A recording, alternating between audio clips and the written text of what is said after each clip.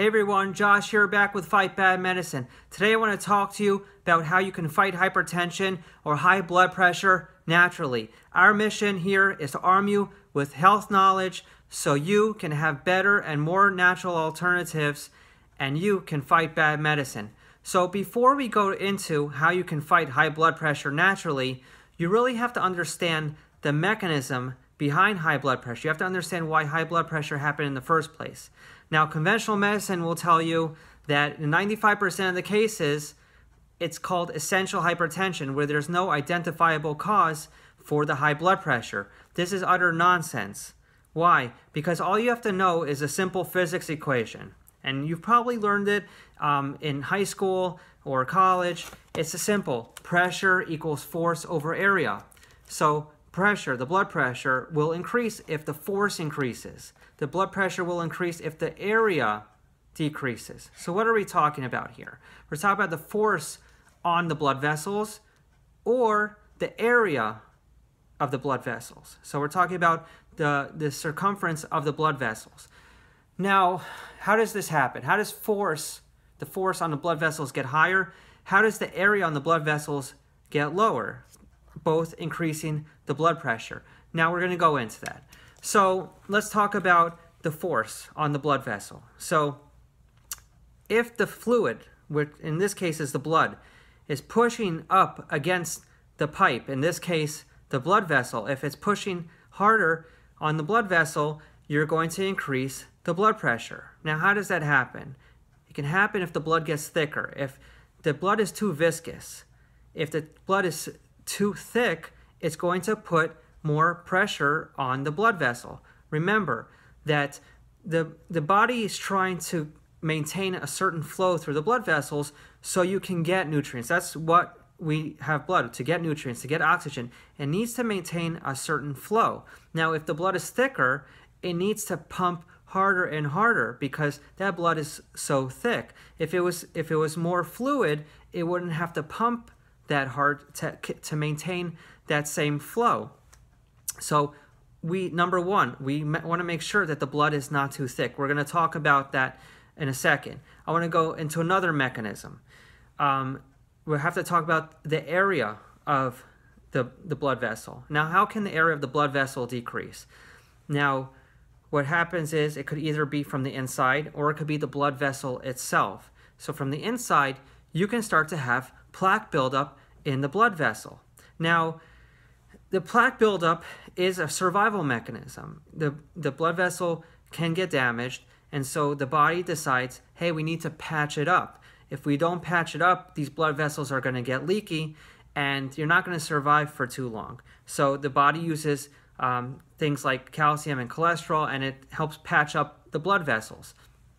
Now, that's all fine right now, but over time, remember, cholesterol attaches to cholesterol, and now you have a very small space for which the blood to flow through. Now, remember, you have to maintain the flow. So in order to do this, now you have to increase the pressure against the arteries. So you're getting, let's say, the same amount of blood, or now even more blood passing through because you have to keep the blood pressure, you have to keep the flow going. Now it's putting more pressure on the blood vessels. More pressure on the blood vessels, more scarring on the blood vessels, more cholesterol.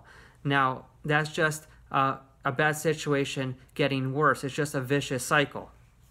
Now, another thing that could happen over time is with scarring of the blood vessels, and with anything that gets damaged in the body, you get calcification. It's another way that the body protects itself. What happens is when blood vessels get calcified, they actually stiffen. And when blood vessels stiffen, remember, the arteries in this case are the ones that are dilating and constricting. If they can't dilate, if the arteries can get bigger, the flow through the arteries is going to be decreased, and so you need to pump up that flow. And guess what? The pressure, the blood vessels can't expand, but at the same time, the blood is pushing on that blood vessel, and you're getting more scarring and more damage, and just the same, and it's just a vicious cycle, and one thing leads to the next.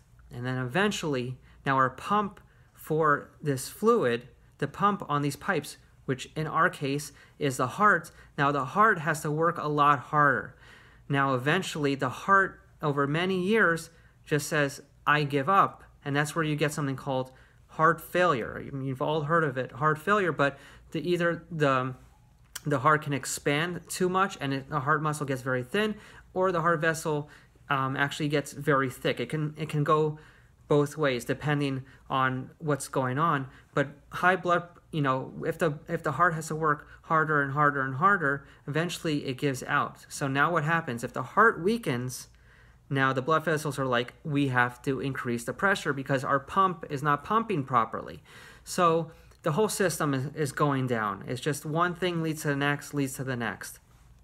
Now that you understand the mechanisms, what does conventional medicine do? Conventional medicine uses medications. So they use medications like beta blockers. So they try to slow the heart down. So the heart, but actually slow it down, but help the heart pump more efficiently. So if the heart is pumping more efficiently, now that you can decrease the blood pressure. Calcium channel blockers, they dilate the blood vessels, allowing better blood flow. Diuretics, you can actually take fluid out of the body. The less fluid in the body, now the lower the pressure is going to be. And then you have ACE inhibitors, and angiotensin receptor blockers.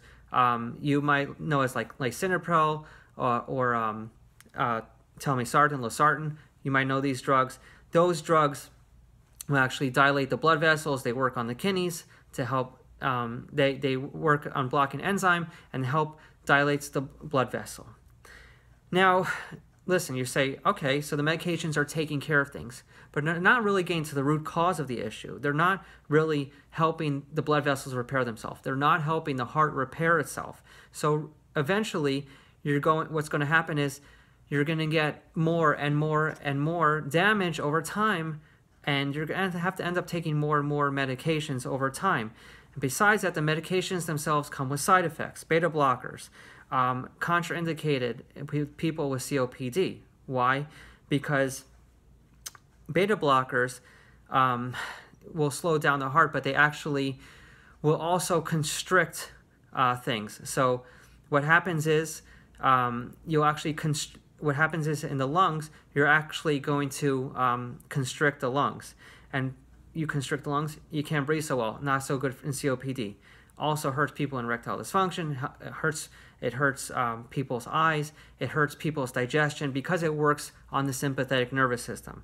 Calcium channel blockers. They're going to cause your legs to get swollen if you have a tendency for swollen legs, which can happen very much in people with high blood pressure over time, and that's not such a great thing. Diuretics. Diuretics will rob you of all types of nutrients. All types. ACE inhibitors, they're going to cause your potassium levels to go really high, which is not really great for our body.